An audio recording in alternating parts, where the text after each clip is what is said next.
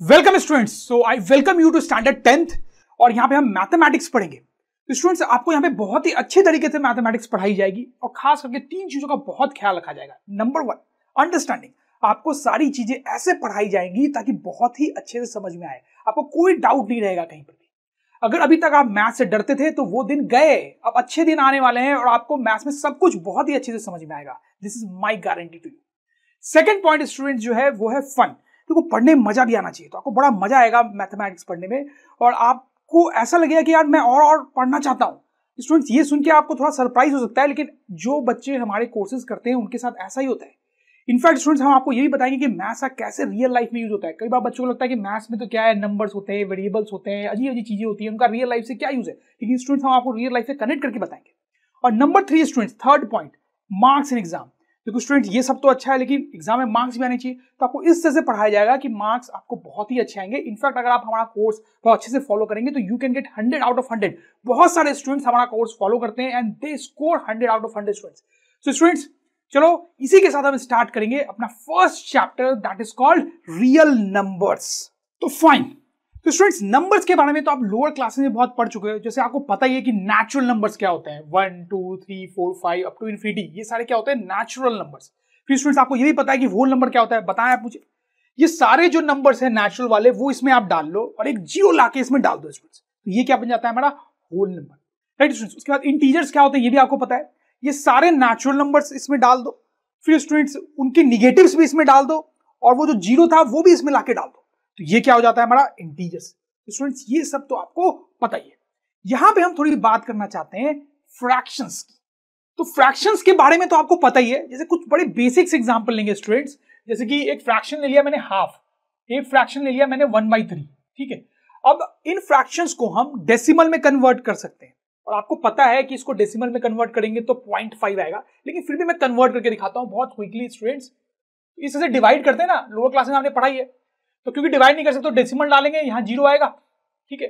फिर यहाँ पे 5 लिखेंगे, 5 × 2 = 10, तो यहाँ पे आ गया 0, ठीक है। तो ये जो डेसिमल आ गया हमारा, दैट इज 0.5। सही है स्टूडेंट्स, ये सब हमें पता है। वैसे 1/3 को भी डेसिमल में कैसे कन्वर्ट करेंगे, 3 से 1 को ऐसे डिवाइड करेंगे। अभी आपको डेसिमल डालना पड़ेगा, यहाँ 0 आएगा। अब यहाँ पे 3 लिखेंगे तो 3 × 3 that is 9, you are left with 1। अभी भी रिमाइंडर 0 नहीं आया है, तो एक बार डेसिमल डाला हुआ है तो आप 0 डाल सकते हो। 3 यहाँ पे लिखोगे, 3 × 3 = 9, then you are left with 1। फिर स्टूडेंट्स, डेसिमल है तो वंस अगेन 0, फिर 3 लिखेंगे, 3 × 3 दैट इज 9, 1। अब देखो स्टूडेंट्स, आपको इसमें और इसमें एक डिफरेंस समझ में आ रहा होगा। यहां पर जब हम डिवीजन कर रहे थे तो रिमाइंडर जो है वो हमारा 0 आ गया था और डिवीजन कंप्लीट हो गया था, इसलिए डेसिमल इज सिंपली 0.5, इस फ्रैक्शन इज सिंपली 0.5। लेकिन यहां पे क्या हो रहा है कि ये डिवीजन कंप्लीट ही नहीं हो रहा है, तो आप ये करते जाओ और यहाँ पे 3 जो है वो बढ़ता ही जाएगा, राइट स्टूडेंट्स।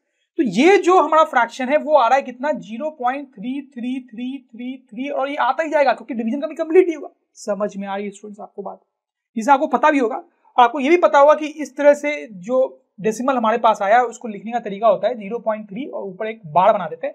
बार का मतलब है कि 3 रिपीट होता जाएगा up to infinity, right students. सो देखो, जब हम फ्रैक्शन को डेसिमल में कन्वर्ट करते हैं तो 2 टाइप के डेसिमल आ सकते हैं।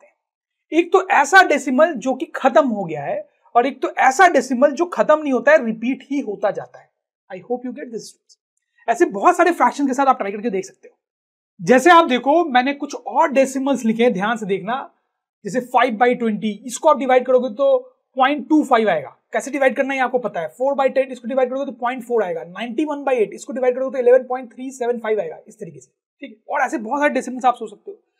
4/7, 10/3, 20/11, इन सबको आप निकालोगे इसी मेथड से तो 4/7 आता है 0.571428, और डिवीजन चलता ही जाता है। यहाँ पे बार का मतलब है कि वापस से यही सारी चीजें आएंगी। यहाँ पे वापस से क्या आएगा, 571428, फिर उसके बाद वही।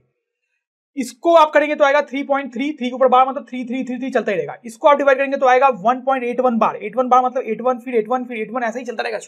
समझ में आ रही बात। तो ऐसे आप बहुत सारे फ्रैक्शंस अपने से लेके उनको डिवाइड करके देख सकते हो कि क्या होता है। तो हमेशा क्या तो डेसिमल आएगा ऐसा जो कि एंड हो जाता है, या फिर फ्रैक्शन आएगा ऐसा जो कि चलता ही जाता है, ठीक है। और उसमें खास बात ये होती है कि चलता जरूर जाता है, लेकिन जो डेसिमल्स हैं वो बाद में रिपीट होते हैं। रिपीट होते हैं और ये उनको लिखने का तरीका है। I hope you understand this student. तो इस टाइप के जो डेसिमल्स होते हैं स्टूडेंट्स, इनको बोलते हैं टर्मिनेटिंग डेसिमल्स। और इस टाइप के जो डेसिमल्स होते हैं जो कि अंत नहीं हो रहा है जिनका, उनको बोलते हैं non terminating decimals. I hope you get this. अब बात करेंगे स्टूडेंट्स बड़ी इंपॉर्टेंट, डेसिमल नंबर्स।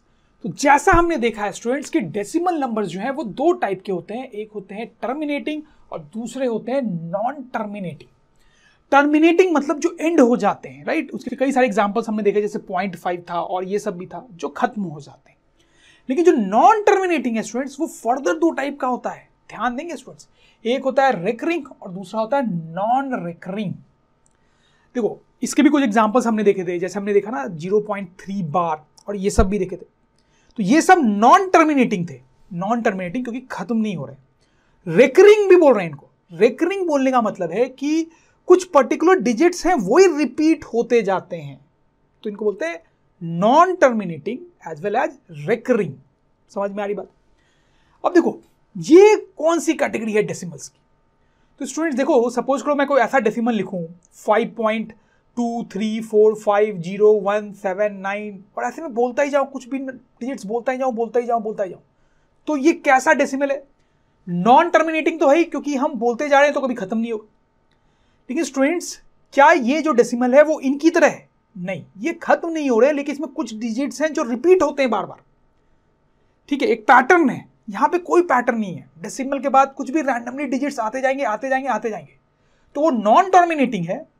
और साथ में उनको बोलेंगे नॉन रिकरिंग। समझ में आ रहा है स्टूडेंट्स? इसमें और इसमें डिफरेंस आपको समझ में आ रहा होगा बहुत आसानी से। जैसे और कुछ आप ले लो, जैसे 10.012555967 ऐसे कुछ बोलता ही जाऊं, तो कोई पैटर्न नहीं है।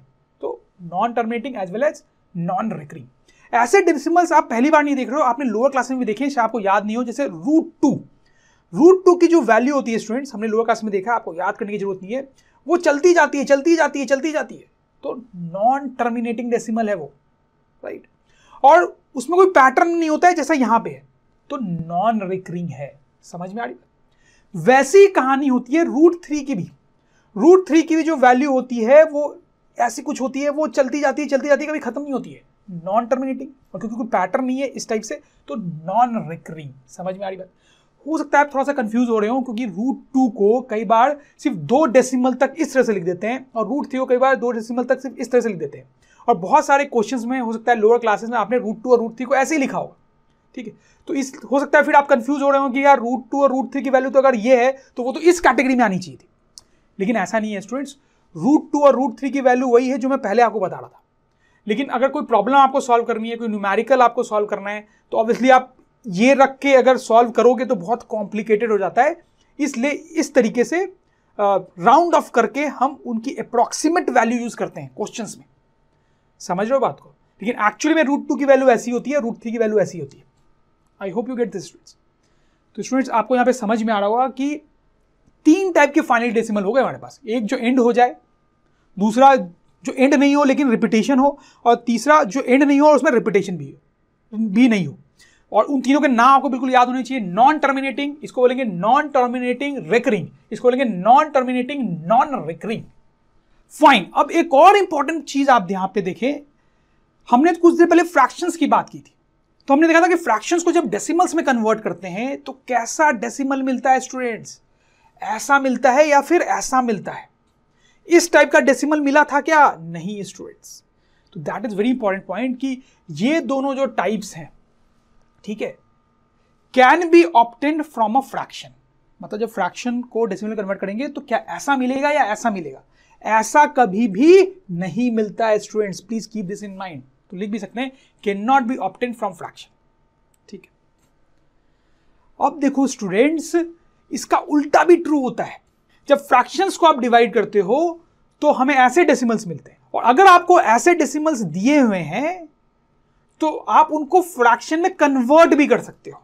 प्लीज नोट, फ्रैक्शंस को डिवाइड करने पे ऐसे डेसिमल्स मिलते हैं, और अब मैं आपको ये बता रहा हूं कि ऐसे डेसिमल्स को आप फ्रैक्शन में कन्वर्ट भी कर सकते हो अगर ऐसे डेसिमल्स दिए हुए तो।